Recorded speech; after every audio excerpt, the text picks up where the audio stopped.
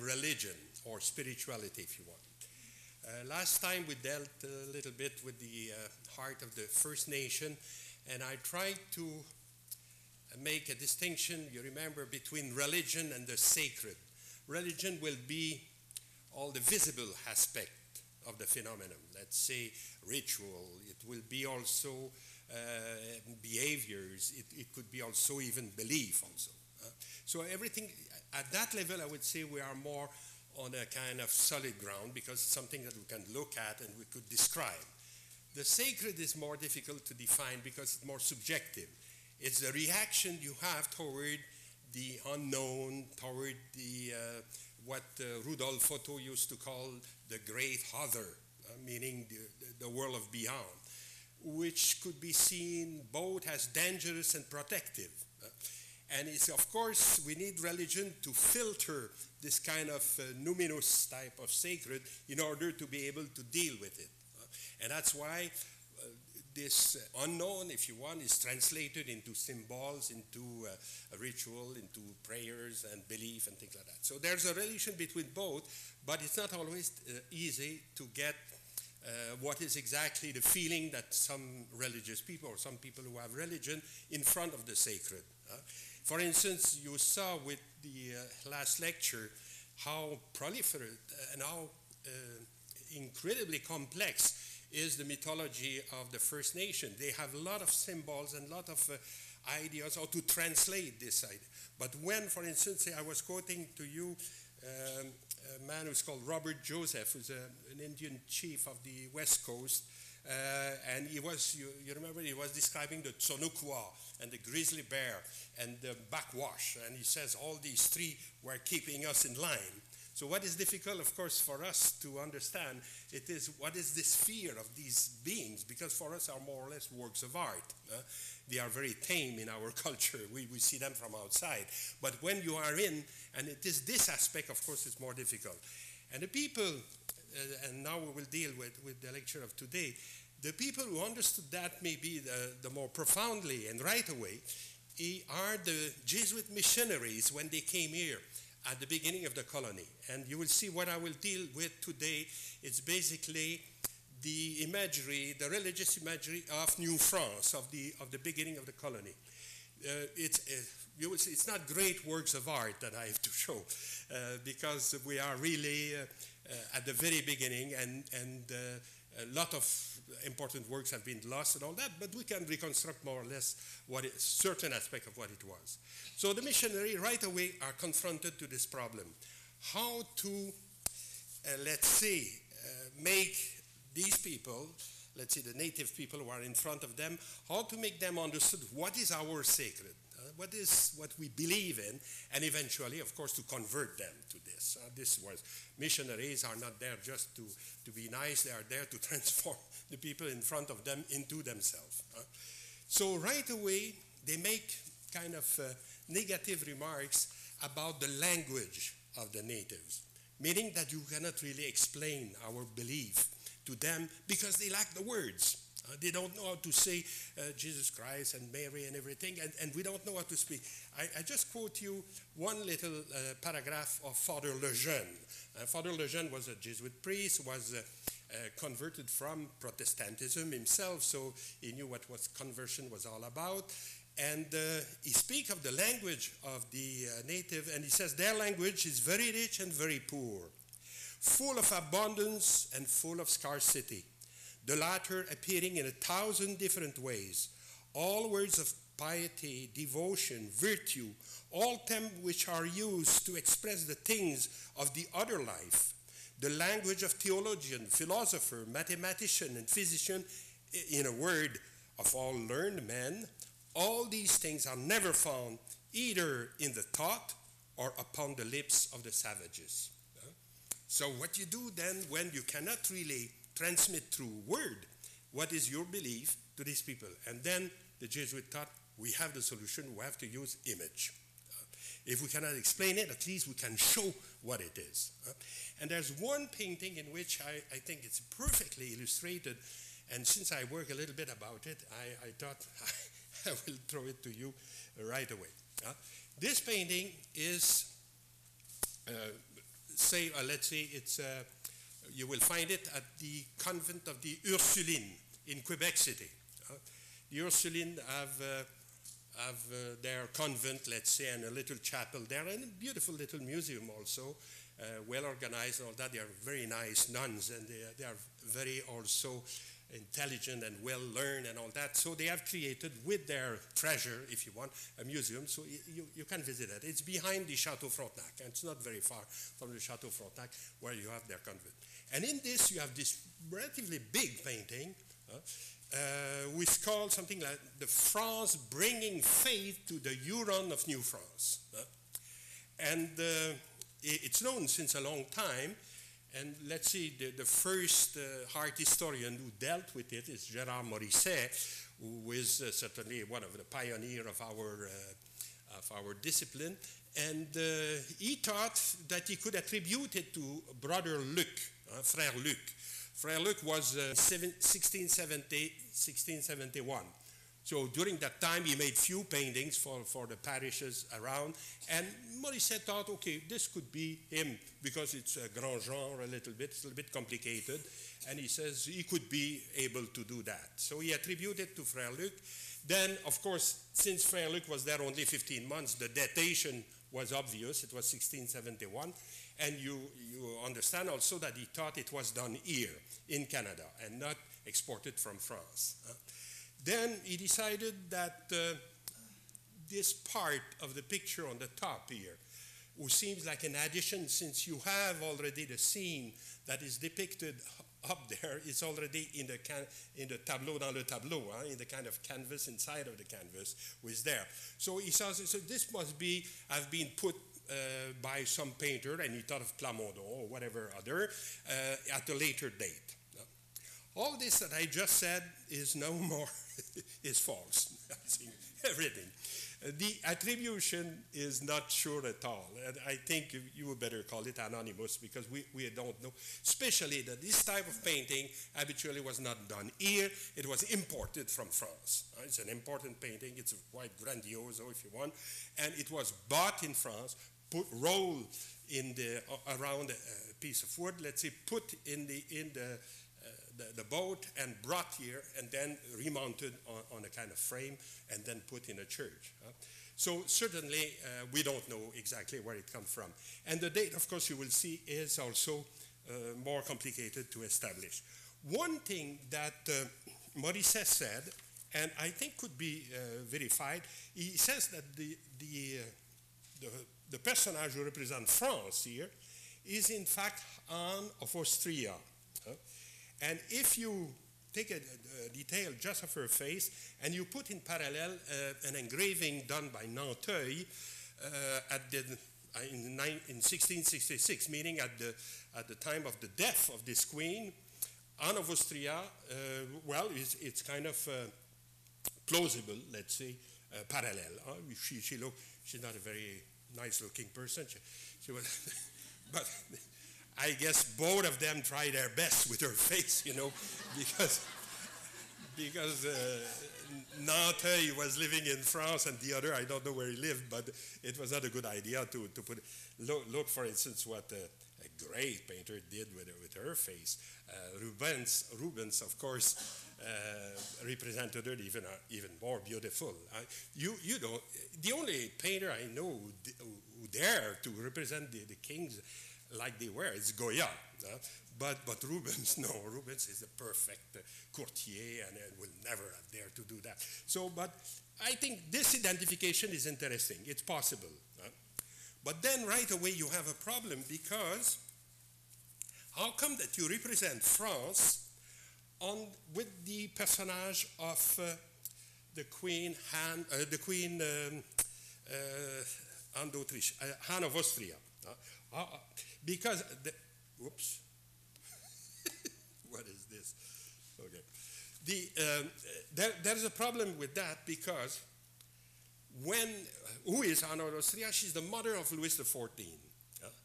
When Louis XIV took the throne, when he at 21 he decided to reign, the reign of his mother was over. And she went to the Val de Grâce, she retired. She was a pious person, so she prayed as much as she can up to her death. Bon. But during that time, if the work is 1666, 1671 even, how come Louis XIV would have accept that France will be represented under the let's say, the vision, the way his mother looked? You understand? That doesn't make sense. And certainly because there was a way to represent France, I would say in a classic way, and again in this Rubens, the personage who is here is called France receiving the Queen of Marie of Médicis arriving in Marseille, you see. So then there was a kind of conventional way to do it. She was covered with a coat of fleur-de-lis and with a kind of helmet on her head. And above her, of course, here as the renommée with the trumpet and all that. He is a great queen coming to visit us and all that. But there was a conventional way to do this presentation of France and not to use the portrait of a queen. So why they did that? And I think the solution come from a very kind of strange source in a way. You have the Jesuits did two things as writing, that we could know a little bit what was happening. They were writing the relation, of course, who are kind of description of what happened, which convert they made, and how they proceed, and all that, all the martyr also. The Jesuit relation have no sex, but a lot of violence. It's a terrible text. You see these people torture all the time, martyrized and all that, but of course, no mention of sex.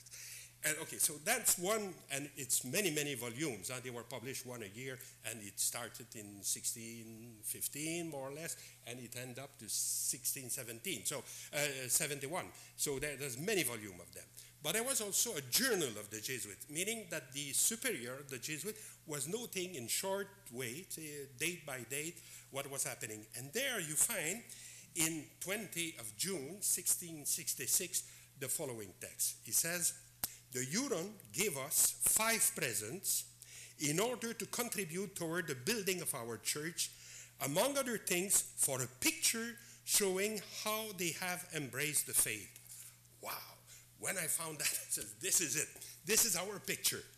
How the Huron embraced the faith. And why it's so interesting? It is because, of course, under Anne of Austria, then they embraced the faith. Okay? So the intention of the painting is historical.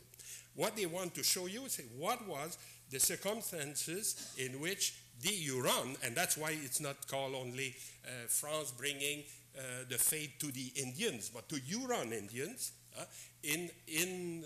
let's say, at the beginning of the century, when Anne of Austria was the regent of France, and then it makes sense to put her holding the painting in front of the Indians, trying to convince him to believe in this new stuff, okay? So the intention of it is, in fact, historical.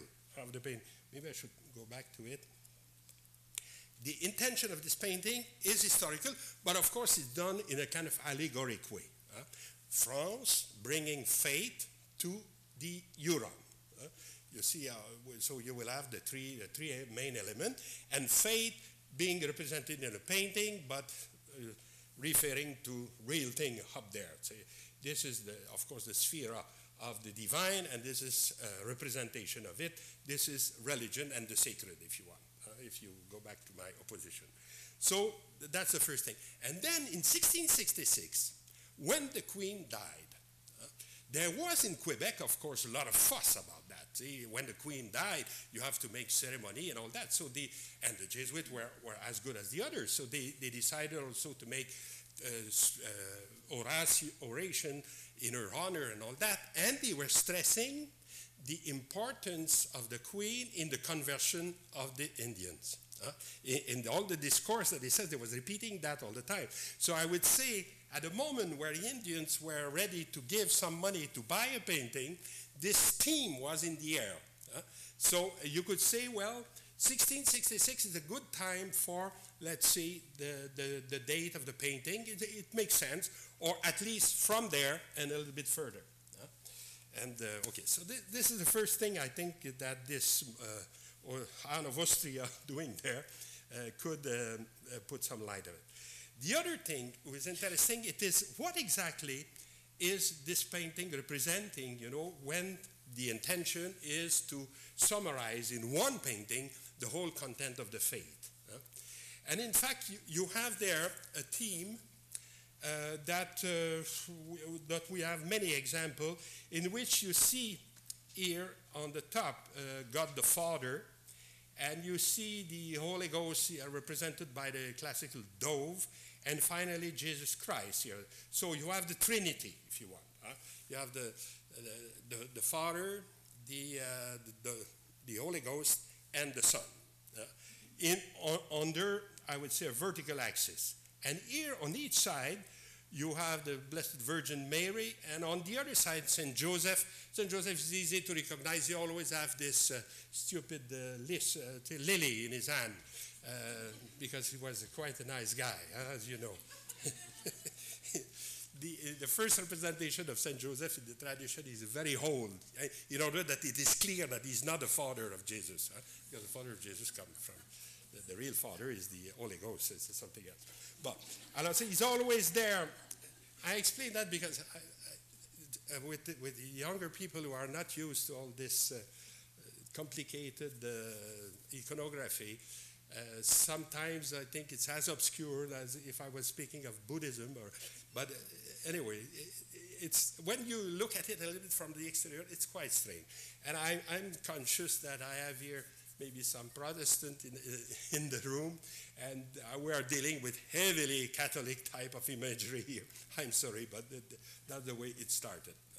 So the first thing is this Trinity along an axis, vertical, and then you could say they complement it here. Okay, you have Mary on one side, Joseph on the other, Saint Anne on here, the mother of Mary, and Saint Joachim, I think you say, on the other side, the father of Mary. So then you could have a kind of extended Holy Family.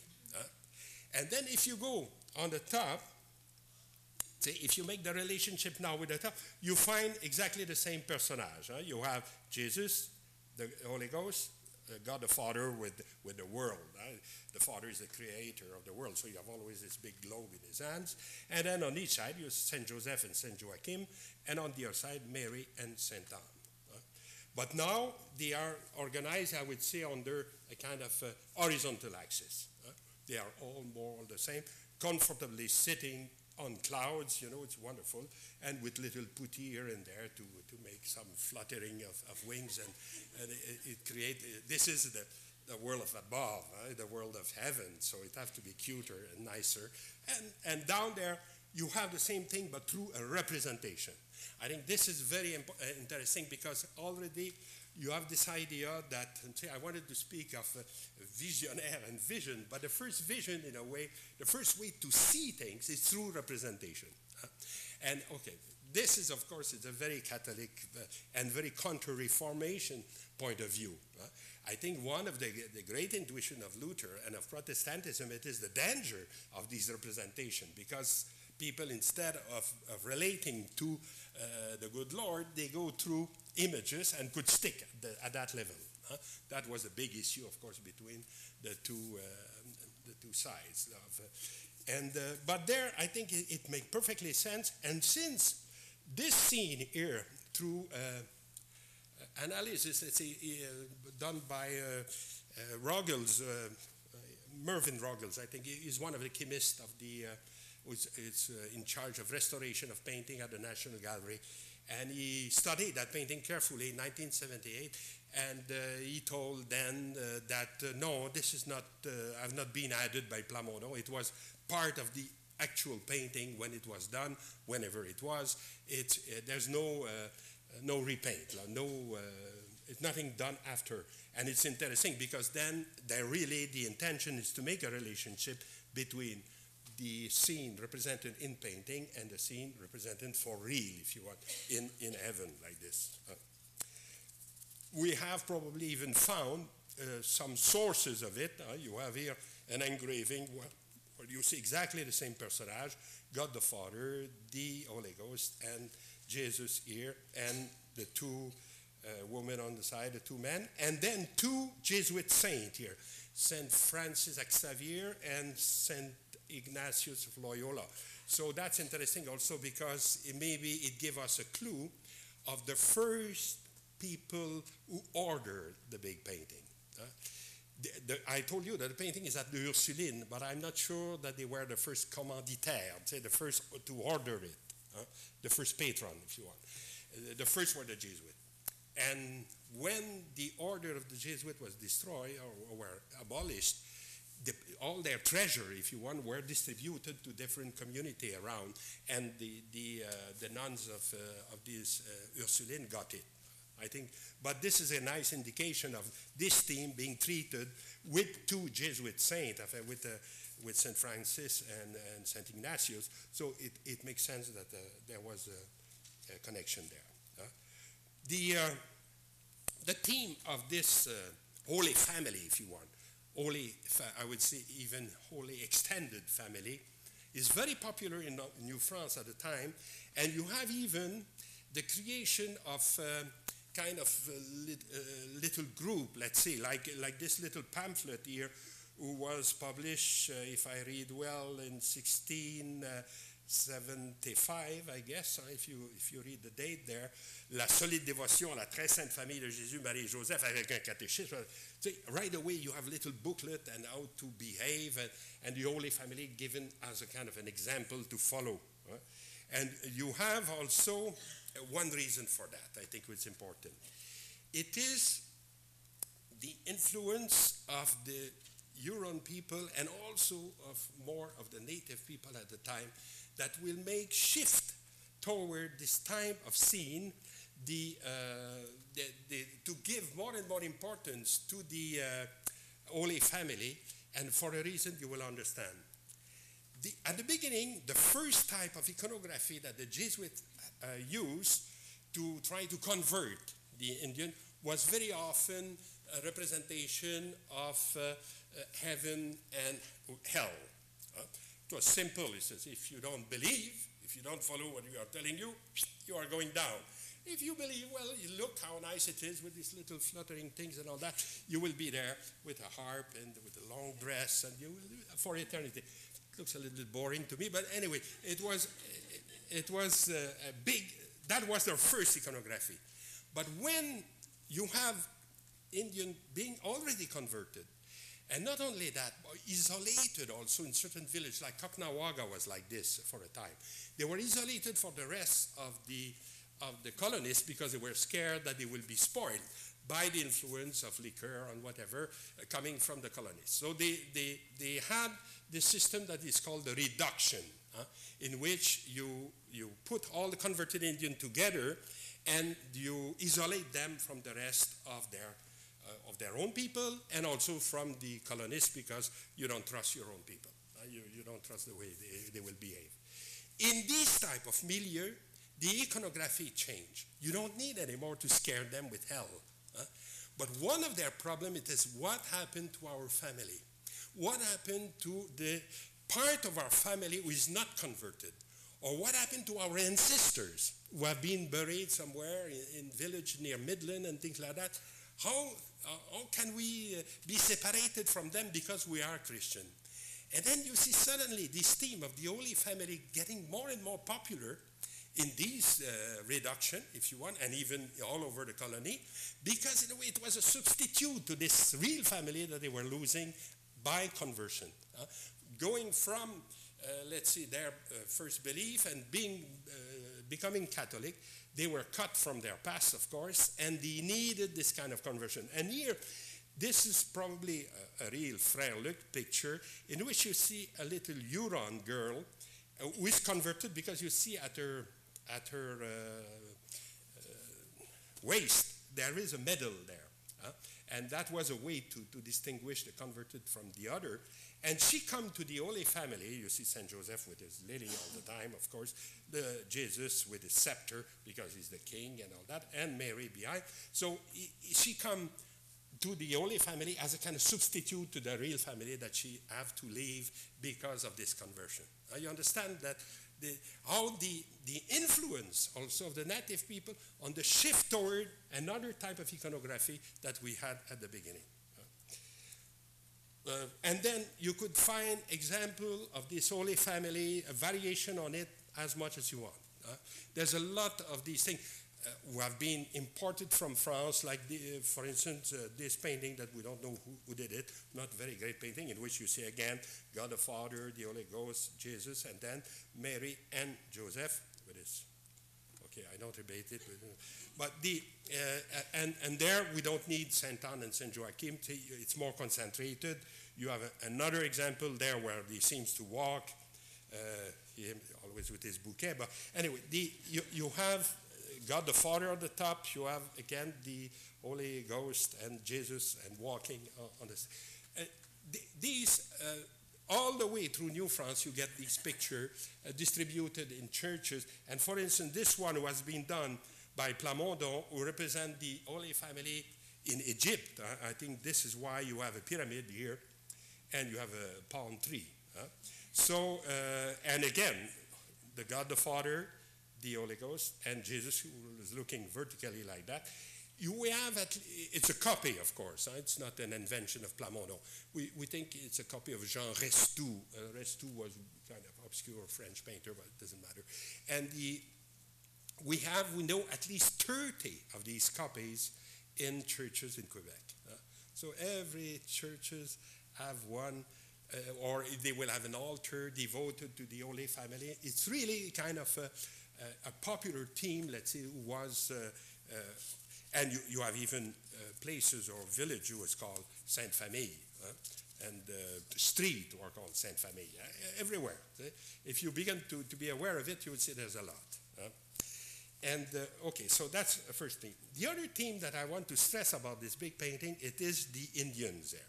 You have two elements. You have an Indian here that is looking at the Queen, and you have also these kind of houses that you have in the back, who are not very, as much as we know of how the shape of these long houses were. They were not exactly like that. They were rounded rather on the top, and they were not very geometrical like this one. You notice the little cross above, meaning that as much as the Indian now is kneeling in front of the Queen, well, you could say also the houses have been transformed also in kind of Christian houses also. The sources of these two elements come from this engraving. If you look here, the houses that you have in the back, and here I think, or these faces here, or maybe some of them here, or these, have been used for the depiction of the Indians.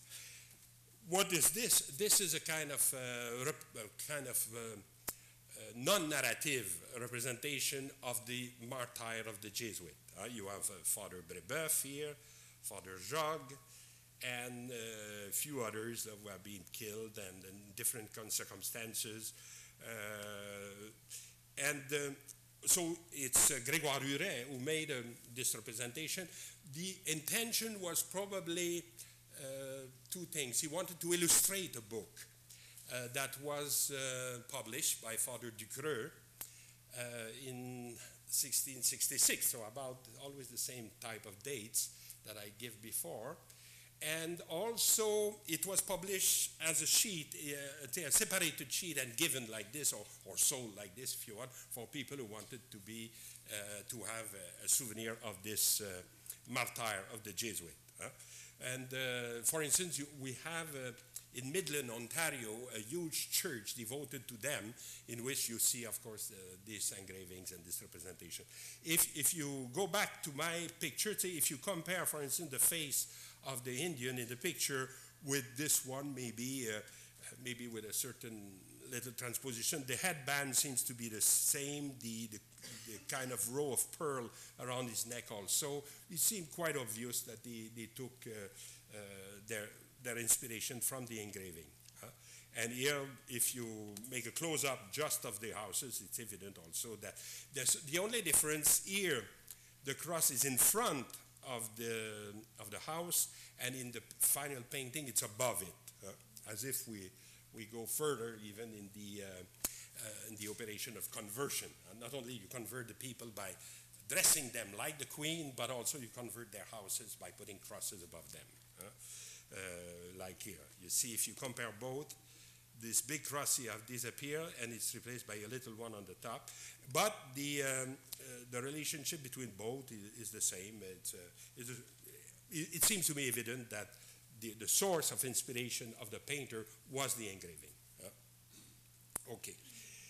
The other thing that we could say, if you go back to the fact that he is dressed like the queen, and this is weird in a way. Okay, maybe it wants to indicate that the dominating culture is dominating a dominated one. But it can indicate also that they are partner, in fact. It's sure that the colony will not have survived without the help of the Indians. Imagine when people came here for the first time, they have no idea of the winter, of whatever they were expecting here. And if it was not of the Indian telling them, let's say, to chew a little bit of Thuja occidentalis, not to get the scurvy and all these terrible sicknesses, we will not be here. So maybe it's a way also to recognize their importance. You dress them like the queen. You indicate, of course, a domination since it's on his knee, but also you recognize more or less, since, don't forget, the intention of the picture was to stress the fact that we will show how, in which circumstances, the Indians were converted to Christianity. So maybe there is more than just this.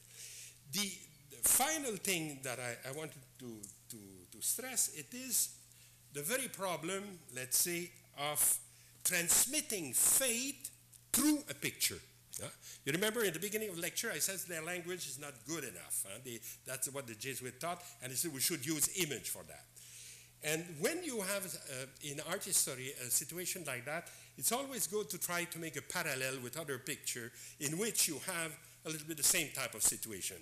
And this parallel was suggested by John Russell Harper. He's an immensely nice man that I have a lot of respect for and all that, but I'm not sure he's right this time.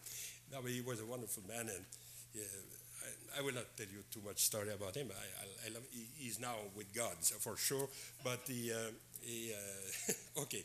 And he thought, okay, he says, let's think in the tradition, what situation in which you will have somebody bringing knowledge, a certain type of knowledge, through a picture. And he thought of this, which is not a bad idea at first. It is the presentation of the portrait of Marie de Médicis to Henry IV. Since he will marry her, before meeting her, she had her portrait made, and they brought it to him. Look how nice she looks, and do you agree to marry her? Anyway, to agree. There was no question. It's all these marriages were organized and things. And he seems to be happy. And above him, of course, there's Juno with her peacock. That's the goddess of marriage and all that, so indicating that everything will be good. But the situation with my Indian and the queen and the painting is so different that I thought we should find another parallel will be better. And this one is a little bit unexpected because I found it in a book of Lahontan. Lahontan was not a friend of the Jesuit at all. He was even a kind of libertine, if you want, a very free-minded man. But he made a book, it's called Dialogue curieux entre l'auteur et un sauvage de bon sens qui a voyagé. This is a wonderful title of the 18th century. Curious dialogue between the author and a native in his good mind, and who have also traveled a lot, meaning that he is cultivated, he's learned. And indeed, this dialogue is interesting because he confronts all the time the belief of the Christian with the, I would say, the very rational mind of the Indian. And he's always asking very inquisitive question for whom the other, oh, can you ask such a thing? It's terrible. And indeed, you have no answer. So it's a kind of a little bit out of of the pale. And the way he represents the things here is much closer to our situation. You have two gentlemen here that are explaining a painting which is probably about God creation of the world. If you see, you have the moon, you have the sun, you have stars, and you have here God the Father on a cloud. I cannot read as easily what is in the bottom of the picture, but I think we are not too far to think that what is the subject of the painting is something like the creation of the world. And in behind, of course, you have a palm tree. This is very Canadian, as you know. And even coconut tree. I said, then I really exaggerate. But anyway, and these ridiculous houses, you see, who are just tunnel. It's like Nancy Old tunnel, cement tunnel in the middle of nowhere. But anyway, the presentation is funny a little bit. But the idea of using a painting to transmit a knowledge to the Indian is there exactly. And this usage was maintained after, for many, many years. And what is interesting in what I want to show you, it's painting of 19th century this time, in which you will see exactly the same type of approach, but with different type of iconography because the situation is not the same. Here, it's a little picture done by a guy who was called Father Point, Nicolas Point, like Point, if you want. It's written like Point, P-O-I-N-T. But he's a Frenchman, so I guess we should pronounce Point. And he went to Oregon, so in completely different type of milieu, and in 19th century. And he liked to draw, and he make a very nice-looking manuscript with little drawings like this one. And about this picture, he says the following. He says, during my stay at Westport, I was visited occasionally by Indians. Among these visitors was the Grand Chief of the Kansa. Before him, 3 members of his tribe had visited me. Alors, you see Father Point here in the middle, and you have not 3, but 2. And behind, you have a picture, and here you have a little statue, let's see, here, of the Blessed Virgin with 7, not arrows, 7 swords in her heart, meaning all the pain she had, les 7 douleurs, on disait, in my childhood.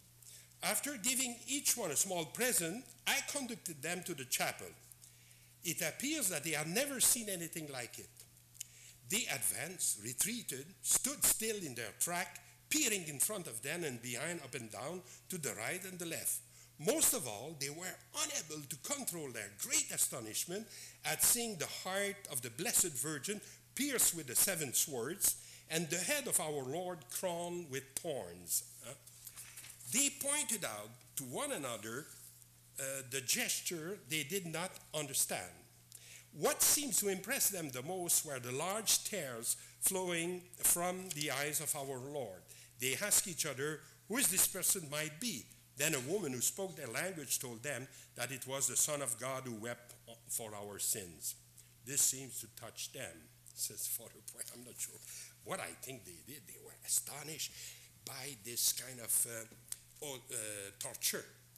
You have many cultures in the West who had ceremony of a kippah or others in which the young warrior were put to this type of torture.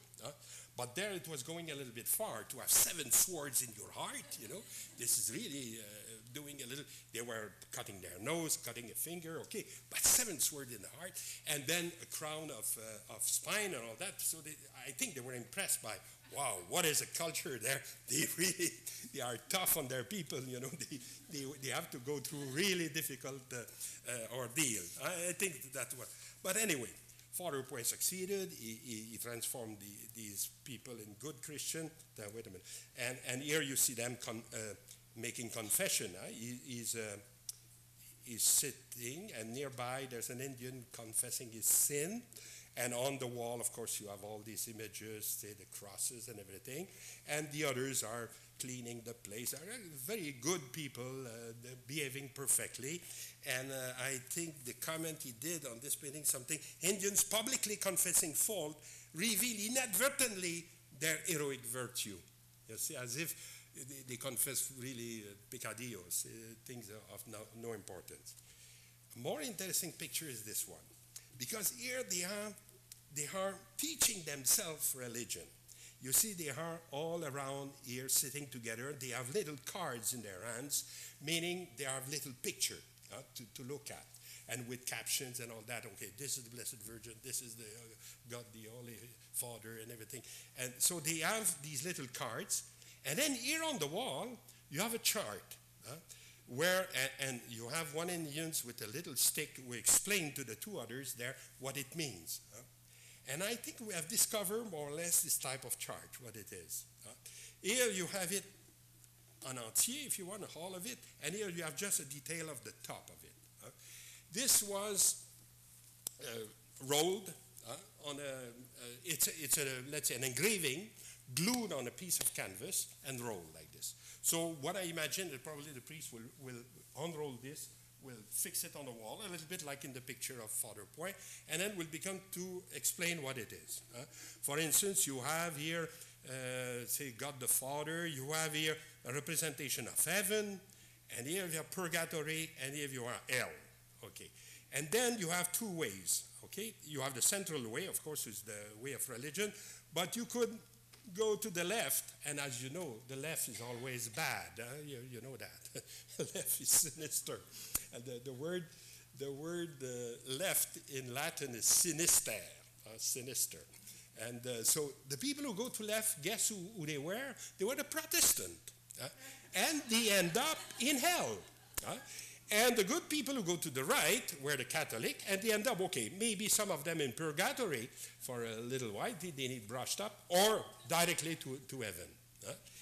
The funny thing it is that you have an example of a Protestant preacher, it's called Spalding, in Oregon, where Father Point was operating at the same time, who used the same means, except that what you see going to hell here is the Catholic Church, and the one who goes directly to heaven are the Protestant.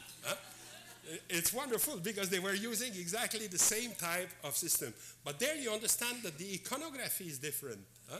It is still the idea of preaching through picture, but now they have a situation that's different because you have competition between two faiths. So you have to create an iconography around the theme of the two ways, the good and the bad ways. I think it's what, and so you have a kind of adaptation of this iconography, but the system stayed. And this picture dates of 1872 about, or 1870. So even at the end of 19th century, they were still using this type of approach. That's why when I mentioned at the beginning that the representation of the symbols like this to understand religion was certainly seen as a very important one. Okay, we will quit now the situation of the mission and to introduce another type of work, the so-called ex voto.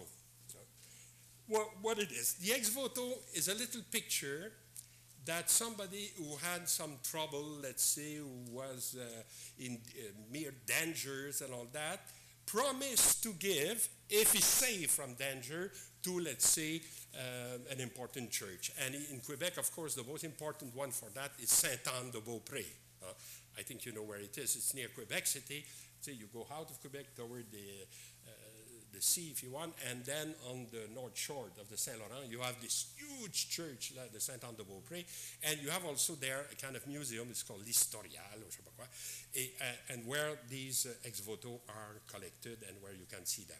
So what was the situation? Habitually, it was, let's see here in this case, it's a family who had some trouble, and so they promise that if they are saved from their trouble, that they will give a little painting to the shrine there, and the painting will be, of course, exhibited there to show how powerful was Saint Anne who saved them from their problem. This one is more, I would say, should be called a painting of recommendation. Why? It is because the personage who is represented here are people relatively wealthy. The woman here, we know who she was. She was Madame Riverain with her 4 children. She had one after, they are quite close together. And she had 3 girls and 1 boy, and the boy, of course, near her, and much with a kind of beautiful little red coat. And Madame Riverain had the bad luck to have a bad husband. And that's why she wanted to. The guy was a bum. He was always here and there, and dispersing the money of the family and all that. And suddenly he disappeared in France for many years and all that. And so she was very worried about her future. But since it's come from a kind of high bourgeoisie, she didn't want to show the real cause of her trouble. Well, mind you, it would have been terrible to see a man drinking and all that. Well, so she saw her family and recommended herself to Sainte-Anne. Why we think it's Sainte-Anne? Because this iconography is very typical. When you see an old lady with a book, this is Sainte-Anne because habitually she's represented like the one who made the education of the Virgin. And maybe you know this famous painting of Rubens in which you see exactly that. You see Sainte-Anne, he's here with a book, and here Mary, the Holy Virgin, is there, and she's teaching her how to read and what to read and things like that. So it's typical of this iconography. When you see a woman like this with a little book, it has to be Sainte-Anne. Then if you compare to what we have before, we don't have anymore the holy people represented in a painting. What we have is rather the apparition of the holy people. You could say maybe what the painter wanted to do is to show how it is in their mind. And of course it's derivative from other picture, but now it took almost a real presence. The only distinction between her world and the world of us now is this row of clouds here that isolate her in a kind of different world. But now she's much more present. She's not just a picture, it is the real thing that happened in your life, that enter inside of your circle, if you want. Look, another example of these ex voto is this one. Here is the captain of ship. He put his ship in the back there.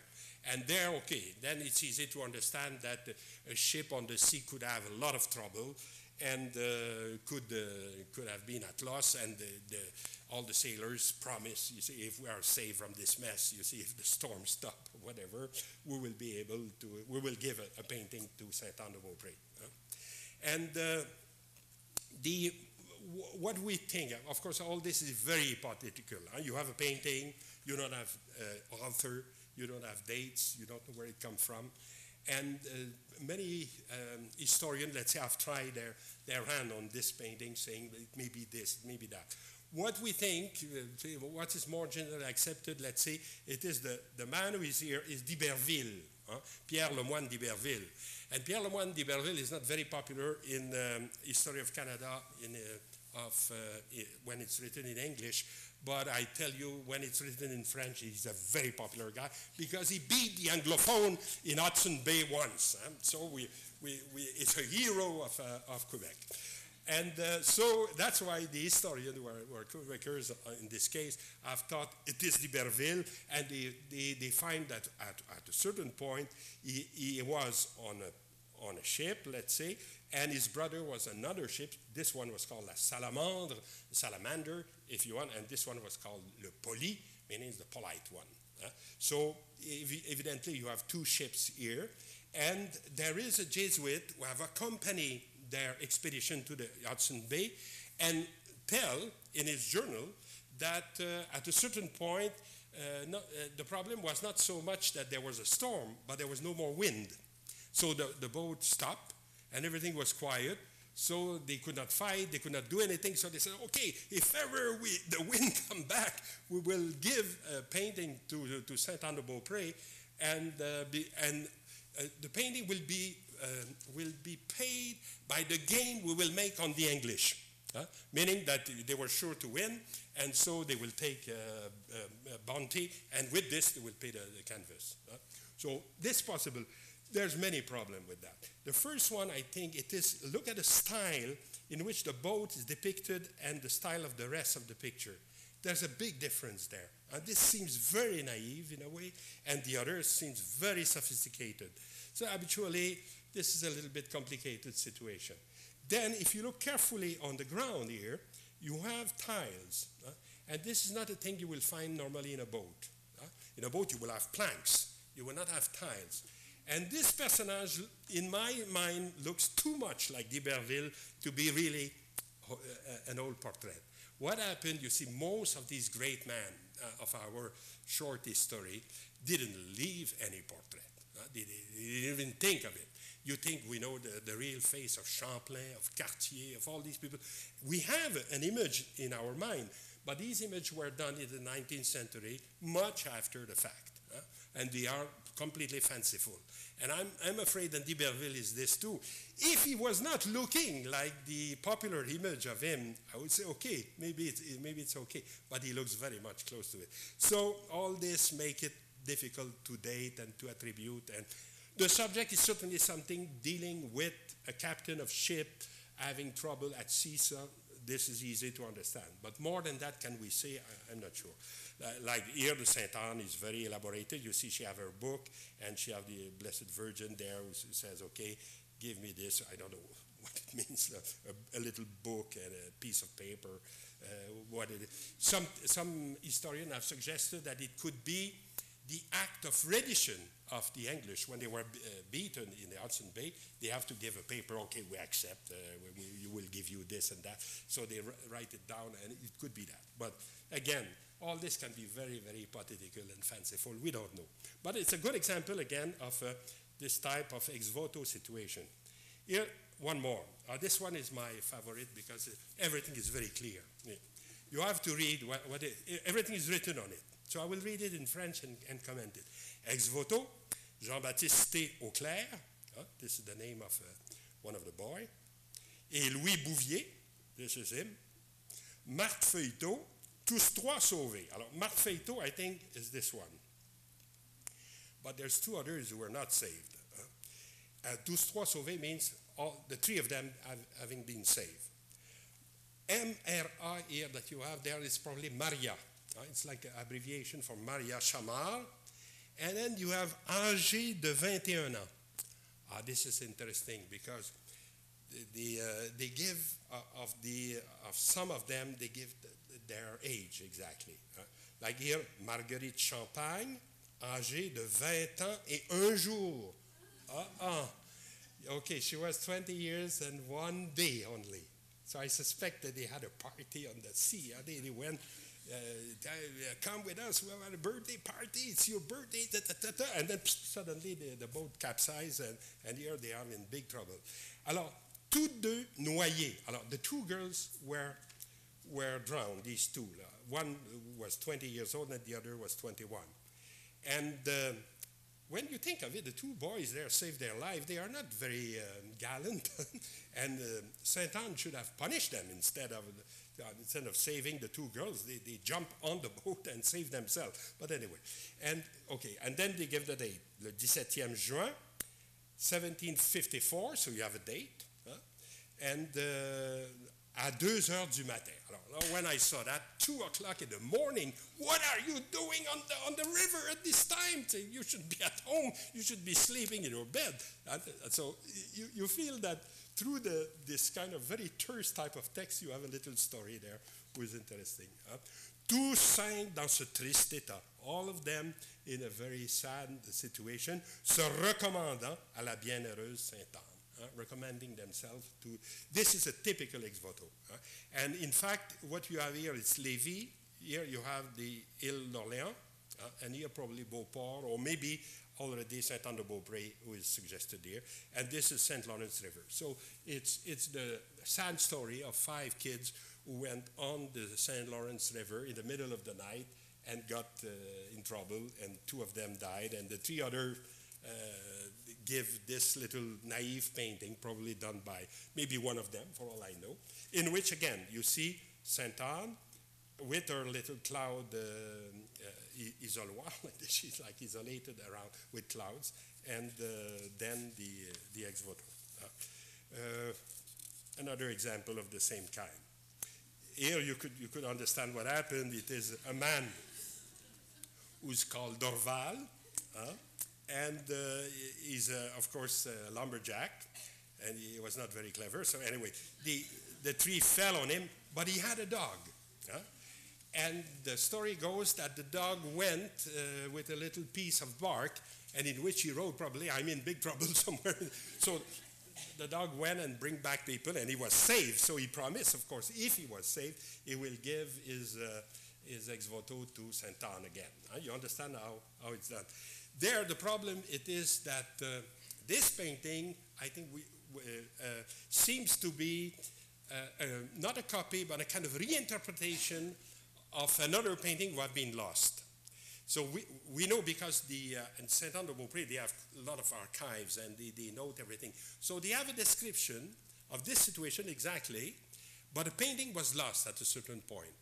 And what we think it is that one of the priests there said, oh, it's too bad to have lost that. And he asked a kind of amateur painter of our days, Monsieur Boivin, in around 1945, 1949, let's say about that period, he asked to make a painting illustrating a written description of what happened. You understand how it was done? So it's not really a copy of an old painting who was lost, it is a reconstruction through a text. He knew more or less what happened, and he did, à sa manière à lui, in his way, what happened. And always the popular ex voto, like this one, show the trouble in which the man was or the woman was. The ex voto of recommendation don't show it. You remember Madame Riverain, don't show the trouble in which she was. But this is typical. When it's a more popular class, let's say, they tell you exactly what happened, and this is a good example of it. This is another quite interesting case. I don't know if I take too much of your time, but anyway. This is the same painting. It's called the ex voto of the woman ward at Hotel Dieu in Montreal here. It's the same painting, but here it's before restoration and here it's after restoration. Okay? So what happened here, in the old painting, Christ was almost naked, and I guess some nuns find it not proper. And she decided to dress him up. And so now he have a cloak, and he looks more masculine also, and she put the clouds and everything, and she fixed it nicely. But for the rest, it's more or less the same thing. If I show you the painting as it should have been, what is surprising also it is that the older painting is a little more sophisticated than the new one. As if, habitually you have the opposite. You have a kind of naive painter at the beginning, and then it's corrected by more clever artists, you see, that come after and correct this and correct that. Here's the opposite. Here it is, and because why it's like that, it is because, imagine if you were nuns in a hospital ward, and suddenly Jesus Christ arrived here dressed with almost nothing on with la petite guenille. And it would be a scandal. They would say, it's probably not right, it's probably not him. And so because of this kind of situation, I think they felt, oh, we have to correct this, it's too bad, we cannot. And when the painting was clean, and we discovered that, also the inscription was not exactly the same. Well, it was the same idea. In the first inscription, this famous word, I was naked and you dressed me, and I was starving and you feed me, and you know this part of the gospel. Here it's called mi fecis. Mi fecis means you did to me. When you were helping all these poor, you are in fact helping me, Jesus Christ. This is mi fecis. It's good Latin. Mi means to me, and fecis to do, to faire, and so that was probably clear also for the nuns at the time. And then after they put it in French and more at length. You see the two period. Above the bed here, you have indication. Just two letters, SM, Sancta Maria. And if you were in the ward of the men, on the other side, you will have SG, Saint Joseph. Like, for instance, in this picture of Duncan here, it is the same system, but here, il met Saint Joseph, here, il met Sainte Marie.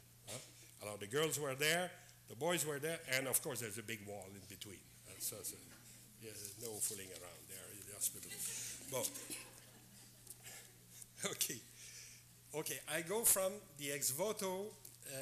I start with, okay, I just summarize a little bit where we are. We started with, okay, the other world represented in the picture, and then being more present, if you want. And finally, what you get, it's almost a kind of familiarity with this unknown. Like here, you have two benefactors of the Hôtel Dieu of Quebec, the Duchesse d'Aiguillon here and Cardinal Richelieu. And both are in prayer in front of kind of an apparition. Here you have a kind of cross, a luminous cross, and here she have a heart, bleeding heart, and both of them are praying, and suddenly they see in their prayer the other world in a way. This kind of immediate contact. And I guess the most typical representation of this type of familiarity, it is all the representation turning around the theme of the guardian angel. This is a kind of good example of it. It's done by Brother Luc for a parish who's called like this, l'Ange Gardien, the guardian angel, near Quebec City. Between Saint-Anne-de-Beaupré and Quebec, you have this little village, it's called l'Ange Gardien. They had this painting of Frère Luc in their church, but now it's in the Museum of Fine Arts of Quebec City, in Quebec, le Musée National des Beaux-Arts, like they call it now. And because the parish could not really take care of an old painting like that. This is really Brother Luc, and it's 1671, so they give it to them. But there you have, I would say, almost the theme at its perfection, because there's no more clouds around the angels. He's part of your world. He's near you. I remember when I was a kid, we were always sitting in a bench like this a little bit on the side to leave a place for our guardian angel. After all, you have to sit with us, so we were doing it. So really, okay, then what he's doing is pointing to heaven, where you see the name of God in Hebrew, but with a mistake. I know a little bit of Hebrew, so I can't tell you that. He want to write Jehovah, of course, but he write Yehovah. And the het and the he in Hebrew are very close together. They look alike, if you want. But he make a mistake again, well, he doesn't know Hebrew. And then, if he's pointing there, there's a snake here. This is not a very good idea if you want a man to avoid the snake. If you go look there, no, look down. Anyway, there's some naivety in this, but what is interesting there is this kind of familiarity, and there is, of course, an iconographic tradition behind that. I think most of it comes from the book of Tobias, when you know the story when this whole Tobit was blind, and he sent his son to fetch some money somewhere, and on the way, the son meet an angel, but the angel, of course, is not with his wing and all that. He looks like ordinary people. And they are near a river, the Tiger River, and they see suddenly a big fish coming out, and so the angel says, take that fish, take the gall and the liver and the gallbladder, the liver and the heart of the fish, and with this you will be able to heal your father blindness. You remember that story. So this, of course, I've given way to thousands of representation in art history, like this one that I like very much, Andrea del Verrocchio. You see, he holds the fish, but it's not very big here. He holds the fish with one finger. You have a little piece of paper, it's called in Italian ricordo. This is the paper, of course, that his father gave him in order that he will be recognized by the man who owe him money. So you have a little document here. And here the angel, with his wings and all this, hold a little box in which you have the liver of the fish that will be used to heal the father. And there is a dog there also. Kind of, I don't know which kind of dog this, a kind of poodle or something. This is very rare in the Bible. There's not too mention of dogs in the Bible. Mind you, the book of Tobias is not even in the Hebrew Bible. It's a kind of posterior addition.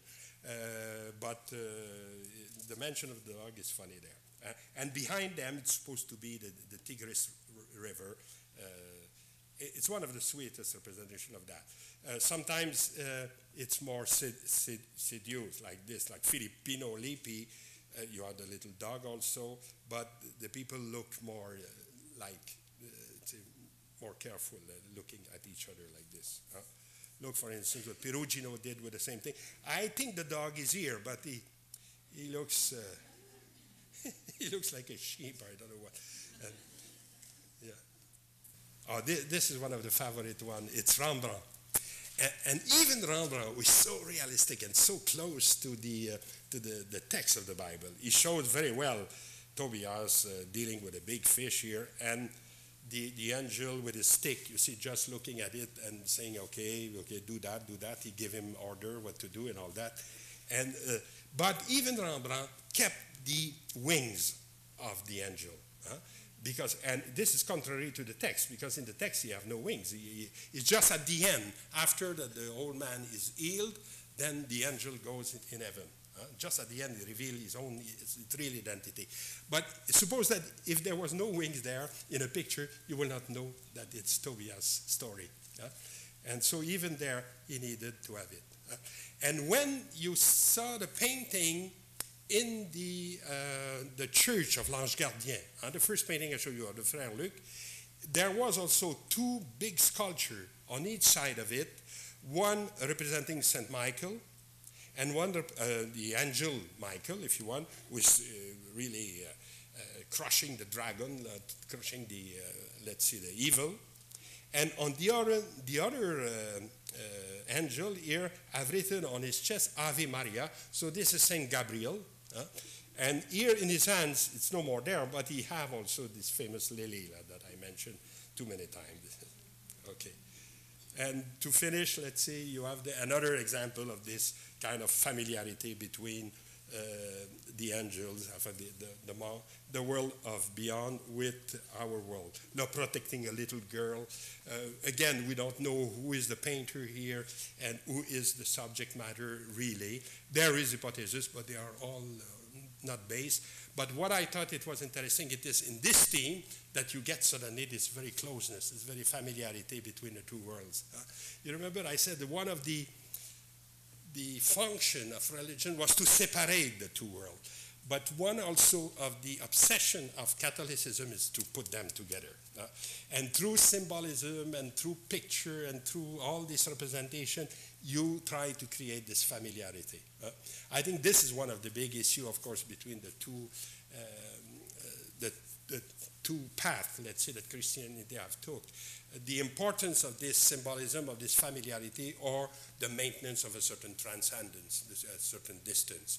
And if you, of course, communicate with God through the text only, through the Bible, through the text, then, of course, you don't need all these images. And you know, the Catholics were always a little bit suspicious of the text. We need to control more what the people have in their mind, and they created all this iconography. The last thing I want to stress also, it is the importance of the Indian input in this iconography. You remember what I told you about the Holy Family? It comes partly from them also. And so there is a kind of complex history at the beginning of this colony. You see, of all this imagery that maybe now is receding from our memory en grande partie, but you understand that it was powerful at a certain time, and again, it's a good example of this type of relationship between the religion and the sacred. Okay, we'll finish with that. Next time we will do one painter in particular, Ozias Le Duc, who is closer to our time, and we will deal with his religious iconography, who's a little bit complex, but I will try to be clear and to explain it to you. Okay, thank you.